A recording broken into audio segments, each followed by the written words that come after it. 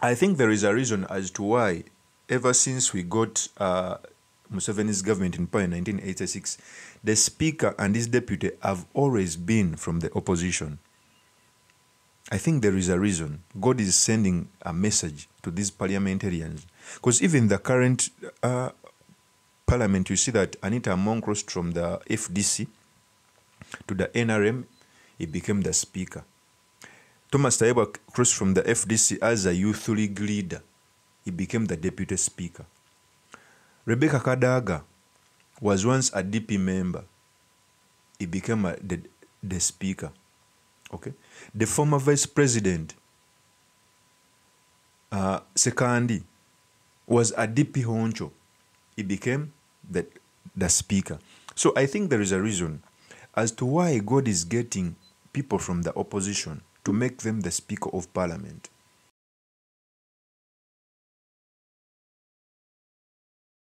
Yes, how are you everyone? How was your day?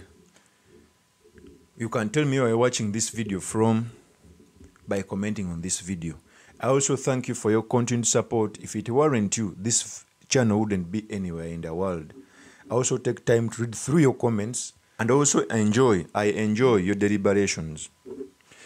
Yesterday, the Deputy Speaker of Parliament went to commiserate with the family of the deceased, that is Kato Lubwama. And he talked very many things, but among the things he said, he gave the reason as to why he left the opposition. He went on to say various reasons as to why he decided to decamp from the opposition to run to government. Before I speak on this, let me first give you the video as the Deputy Speaker of Parliament is talking about this. So ndoza chusemu kumutima. Whatever road mayor na ye waruo kafunye umsaja koze nyo. Omanyize nze chime chanzi ja mu opposition kanchi baburire kuruno nga road mayor wari one.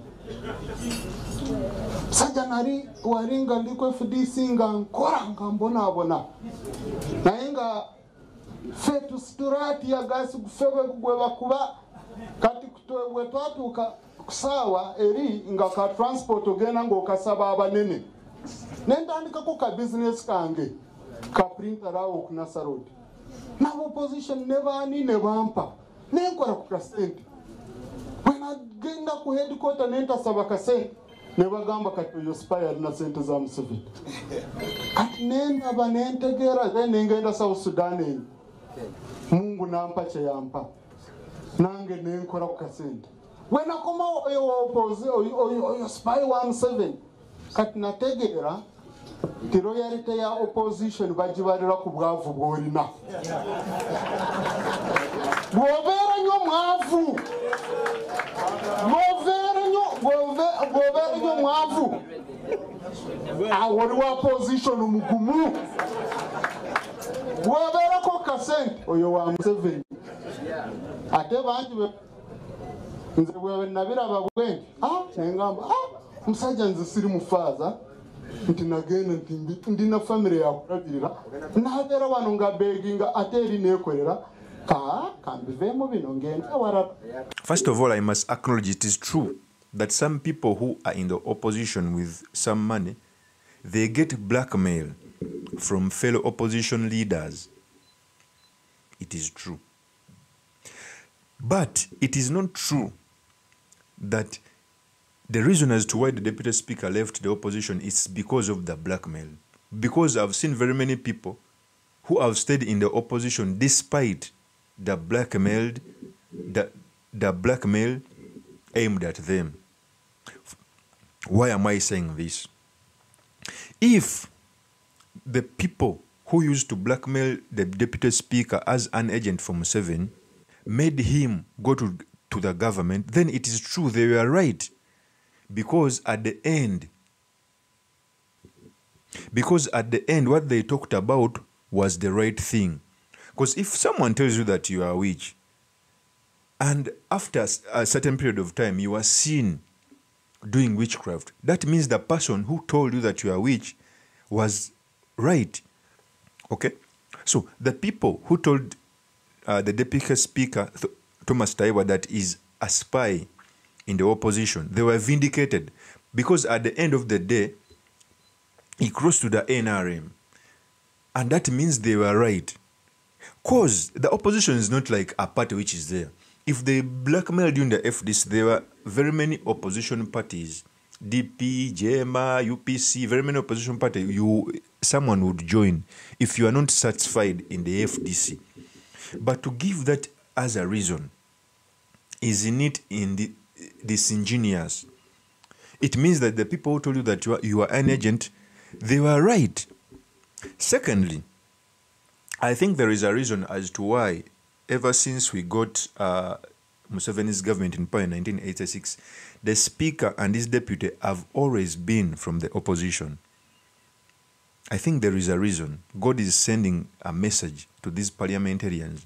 Because even the current parliament, you see that Anita Among crossed from the FDC to the NRM, he became the speaker. Thomas Tayebwa crossed from the FDC as a youth league leader. He became the deputy speaker. Rebecca Kadaga was once a DP member. He became the speaker. Okay. The former vice president, Sekandi, was a DP honcho. He became the speaker. So I think there is a reason as to why God is getting people from the opposition to make them the Speaker of Parliament. I'm seeing it as a message, not only to the government, but to those who are occupying that position, that you have a role to play. You've seen both sides.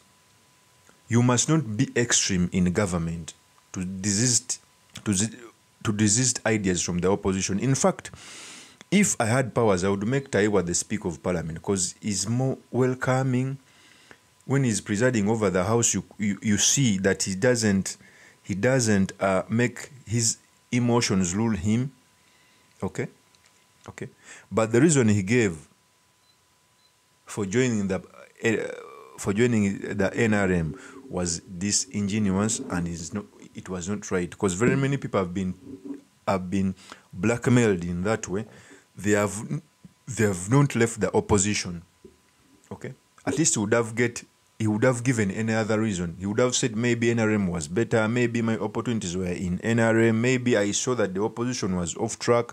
But the issue but saying that the reason as to why he joined the NRM party, it was because they used to call him a spy. It wasn't right. Because even Mugisha Muntu was accused of the same. He never joined the government. Okay? So that issue was not correct, and it was not right for the Deputy Speaker of Parliament. Thank you very much for listening in. If this is your first time on this YouTube channel, I implore you to subscribe, like, and comment. Peace.